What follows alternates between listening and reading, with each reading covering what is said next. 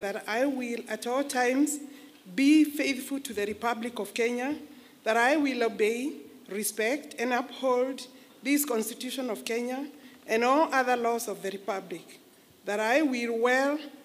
truly serve the people and the Republic of Kenya in the office of Cabinet Secretary, that I undertake to hold my office as Cabinet Secretary with honor and dignity, that I will be a true and faithful counselor to the President for the good management of the public affairs of the Republic of Kenya,